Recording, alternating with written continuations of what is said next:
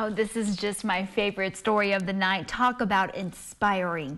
UT Permian Basin student Romeo Ramirez, also known as Mr. UTPB, received his degree tonight.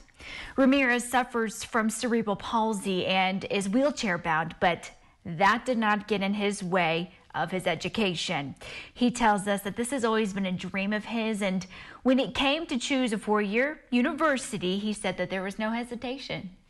It's easy. It's literally in my blood.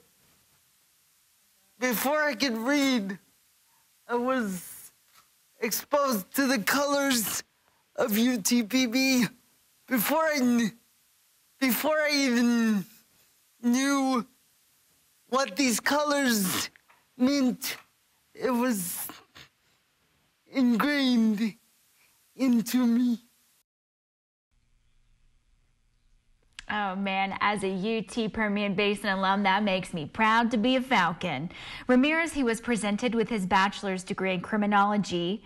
He is currently working on getting into graduate school also for criminology. We want to say congratulations to Romeo, Mr. UTPB. That's exactly the good news that we need.